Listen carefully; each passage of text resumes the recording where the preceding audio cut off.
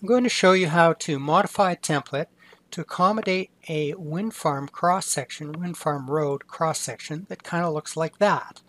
So this part looks like an ordinary road, except we've got a drain and then a platform and then our usual cut and fill on the outside, and there's some cable trenches on both sides of the road. These flat sections need to be adjustable width, and the elevation of the platform for the cable trenches is a constant offset from the roadway in the center line. Okay, so I've got a piece of road here, and I'm using, well, let's look at my templates. I'm using the default roadway template, and I want to make a new template. First thing I'm going to do is copy the existing one, and then I'll modify it.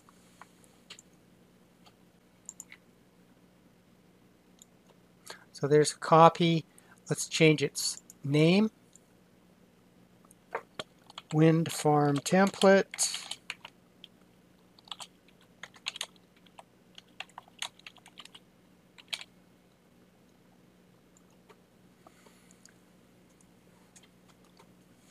Now in my picture, the roadway had a surfacing, two surfacing layers. So I'm going to change this to have two layers. You can see I've added a layer on top there, and I'll just reduce this one to 0.2. There we go. Now I could go and modify the right hand side, but when you're building a new template, it makes sense to just delete one side. I'm going to delete the right hand side.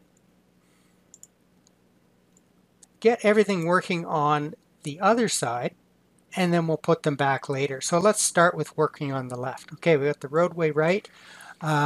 Ditch, that looks okay for a real ditch.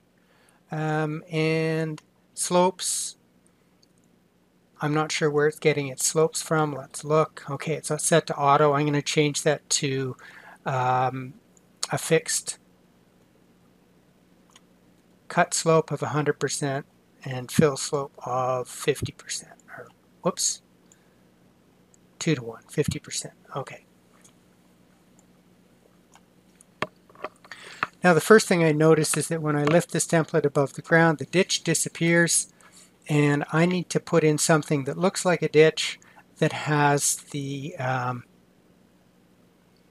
property of staying there even when I'm in fill. Let's get all of the eLibrary, select all, okay. There's the entire eLibrary that's up to date as of now. And I'm looking in my ditch components, and I see one here called above ground. I actually did have to look around a little bit to find this ditch, but it works perfectly. It's got all the properties I need. So copy, go to my new template, and paste as new left. So I've now got two ditches. One appears even when the road is in fill, the other one only when the road is in cut. Now to finish, the ditch is there, but I need this flat section in, so I'm going to use a link to create that. Here's my links and connectors, and the one that seemed to make the most sense to me is this one. And again, if you're not sure what a component does, you just click on it and look at it, see how it behaves when you move the dummy alignment around. You could paste it into your template and see how it behaves there, and you can always look at the properties and see what it does. So this one has a distance and a slope. I think that's perfect. Oh, wait a minute. Now, why is that different from this one?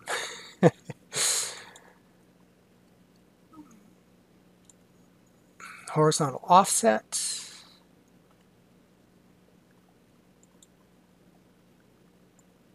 Slope distance.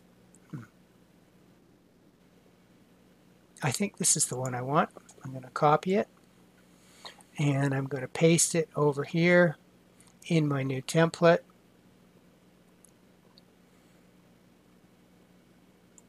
Right after the first fixed ditch. There we go. Now let's modify it. So currently the slope is set to 50%. Let's change that to 0. So it's flat. And the distance, as you can see, is this distance here from the bottom of that ditch. I'm just going to throw a 2 in there for now. Now I'm missing something. It's almost right, especially if we were above ground, except I need a little slope going up the back of the fixed ditch, which is this little slope right here. Okay. Turns out my ditch component has an option for that. It's called back slope height. Okay, change that to, let's say, 1/2 meter. Now, is everything else good in here? No, I think I'm going to change these slopes. So every component has various parameters that you can modify, and many of them can be overridden. So to define the elevation of my new flat spot here, I need to define the ditch depth and the back slope height, and it'll be the difference of the two. So my depth here, let's change that to 0.75. Now my ditch bottom here is 3/4 of a meter down from my road edge, and then my back slope height is 0.5 meters up. So this point is 1/4 of a meter down. Okay. Well, it's getting close. Oh, I don't like the width. Let's change the width back a bit. 1 meter, and you can see it's narrower now.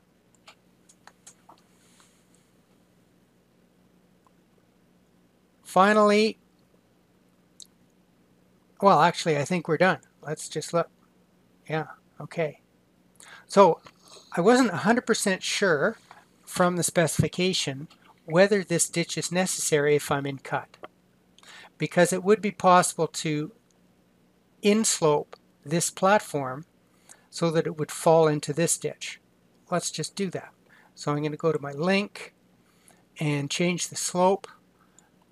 Let's put in a fairly big slope to see what it looks like. Okay, that's right. That's an inslope. So if I change that to, say, 5%, now I've got an inslope into this ditch, and I can afford to throw this ditch away. There's 2 ways to do that. I could simply delete it, or it has a remove ditch option. And the reason that's in the template component at all is so that you can turn the ditch on and off with an override. So you can override that parameter and turn the ditch on or turn it off. I've turned it off everywhere at this point because there's no override. Well, we've got the shape right. Now we need to add in the cable trenches. And of course duplicate so we get both sides. I lift that up. That looks pretty close to what we were asking for. What am I going to use for a cable trench? Now I looked through our e-library and I couldn't find anything that would work. There are some trenches that will actually do cuts and fills, but I don't want that. I just want a little picture of a cable trench that doesn't actually affect my volumes. And the thing I came up with that works best is a barrier. So we've got a barrier called a guardrail, which always falls on the ground, and you just pick the offset. So that's what I'm going to use. So copy that and paste it into my new template right here. Put it at the end. And there it is. Now let's modify it so it works the way we want it. First of all, we want a depth. Let's just pick a meter. We can change that later. And make the height 0. So it's always underground. Just change the offset so that it falls where I want it to.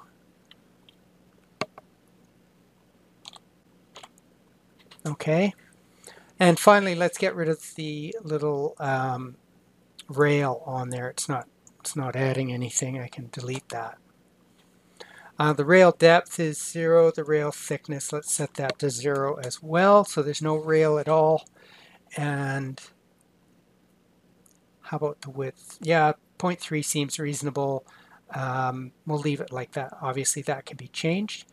And the width is added to the offset position, so the offset here of 8 meters is on the inside of the post or cable trench, and if I make that number bigger, it gets bigger toward the outside. So that's how that works.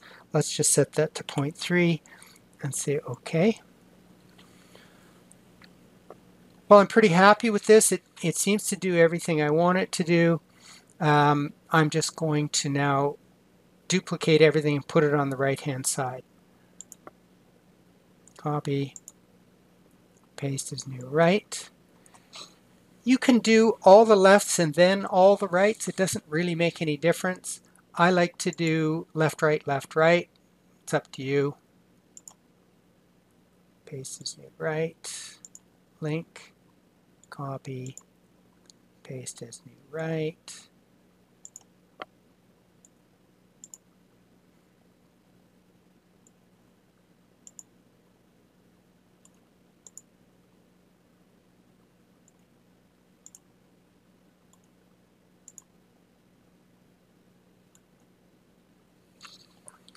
Two things.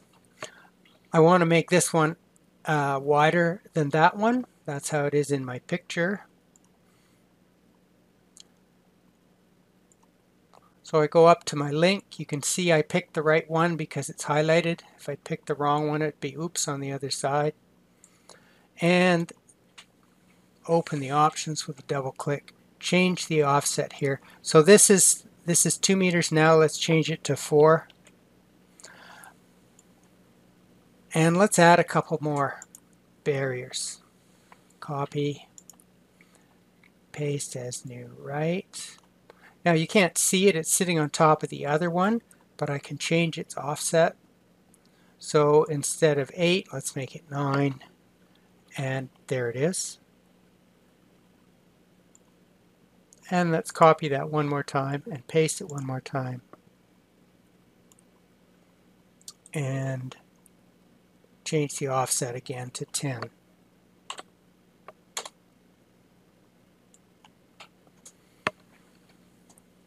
There's the template, all done. Now, if I wanted to reuse this template, I would use Save Table, pick the templates that I want to put in my table, and save. So I'm going to call this demo. And it goes into your Settings and Layouts folder, and you can reuse it anytime you want by using the merge option. So if I didn't have that template in here, let's delete it, and I wanted it, I just click on merge, go find the template, there it is, click open, that's the only one in there, and now it's added to my list. Let's just move it up.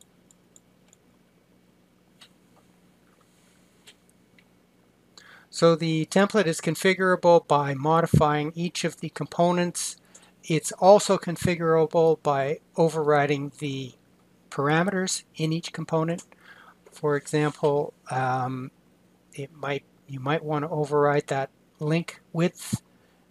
There it is. And the variable I would look to override is called dist, which is kind of a generic term, but that's the variable you would look for in the overrides list. Okay, that's all I wanted to say. Hopefully that will help you with your template construction.